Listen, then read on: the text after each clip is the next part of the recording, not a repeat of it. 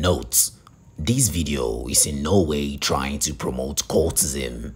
It's strictly for educational and awareness purposes. Say no to cultism. I ask me, aye, I am a solid axe man, aye. Hello guys, you're welcome to another beautiful episode of NCM Stories. And on today's episode, I am going to be bringing to you guys something very, very spectacular.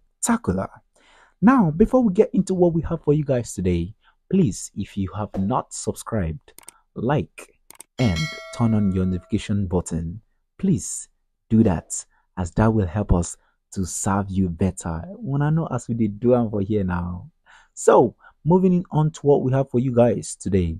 Today, we are going to be unraveling the origin of the Black Axe Aye confraternity. According to Ofyong, the Black Axe, which is also known as the Neo Black Movement, originated at the University of Benin in the late 1970s and can be found at the University of Calabar and other campuses. Its insignia is an upright axe with a wide blade fixed to a short handle, and its motto is Aye, Axemen. Ofyong says that the members' motto, Aye, Axemen, appears on their letterhead, while a circular attributed to the Black Axe and addressed to the University of Ilorin administration was signed the landlords. Ofyong claims that the group's initial goal of promoting Black consciousness and fighting for the dignity of Africans and their freedom from neo-colonialism has deteriorated into self-serving behavior that is notoriously and brutally violent. He maintains that violence has in fact become the cult official policy. The Axemen's fraternity name for each other is Axeneb, or the Butcher, and members pride themselves on their willingness to instigate violence on campuses. As members of a confraternity or cult, they are recognizable by their clothing.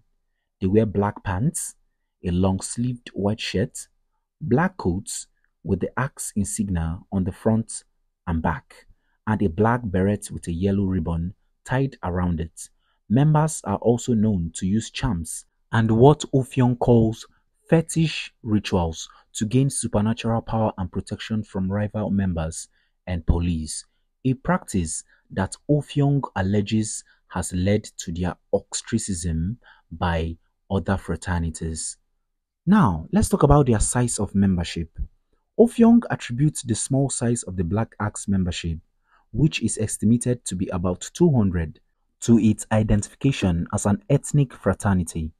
New chapters tend to draw members from whichever main ethnic group surrounds the university in which the chapter is located. As an example, Ofyong says that the Igbo and Yoruba make up the bulk of membership at the chapters in the University of Nigeria, Nsukka, and Lagos University.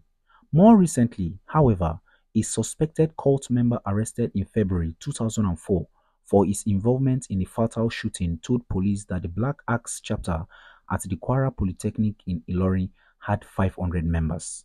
Now, let's talk about their initiation. Ofyong's portrayal of Black Axe initiation ceremonies echoes a research report published in 2001.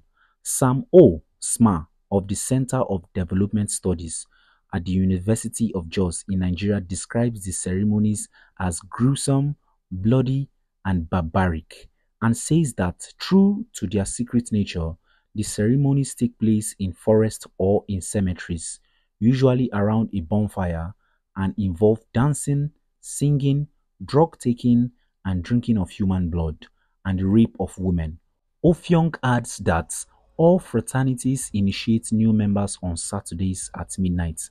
For some cults, initiates undergo what Ofyong calls the test of manhood, which involves being flogged, kicked, and hit with belts and sticks while stripped to the pants, before being taken to the island or initiation site. The initiates take an oath of secrecy around a bonfire and put on their fraternity clothes.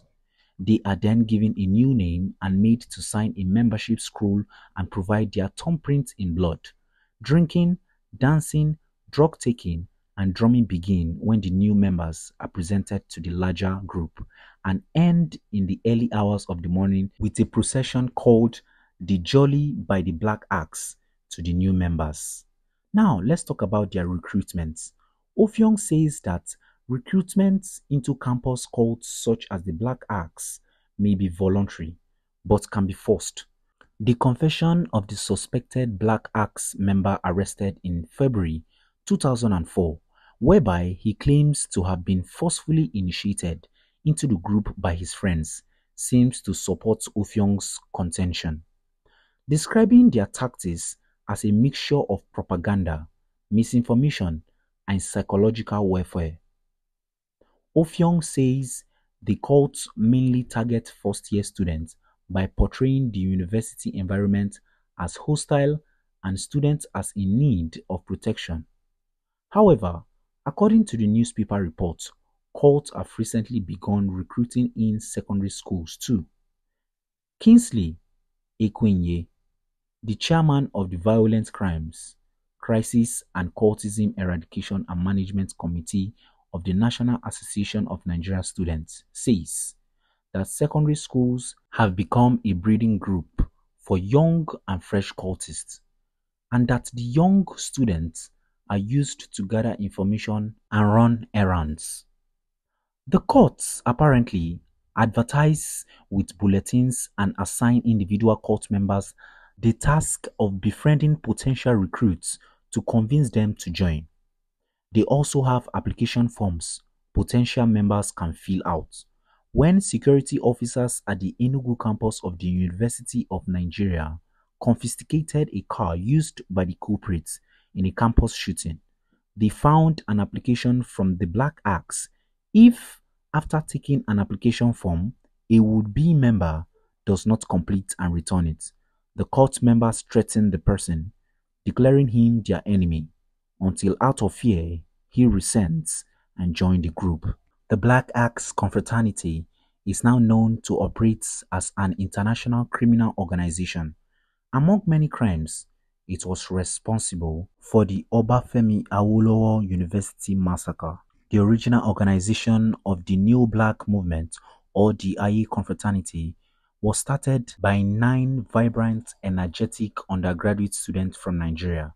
Their names were John Okoje, Nicholas Idemudia, Tokumbo Brown, Uche Alumona, Marvel Akpoibo, Olagungu Ojo, Gbolahan Dosume, Bernard Ojishua, and Godwin Ehijiato.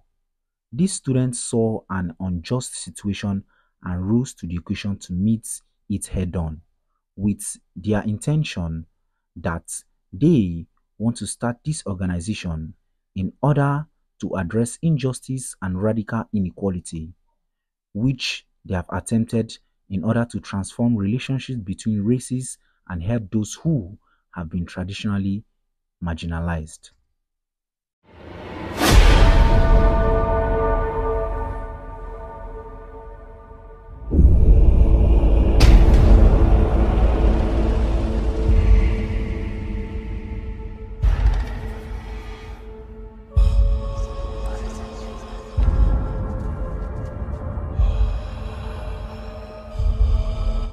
Axeman. Aye. I am a solid Axeman. Aye.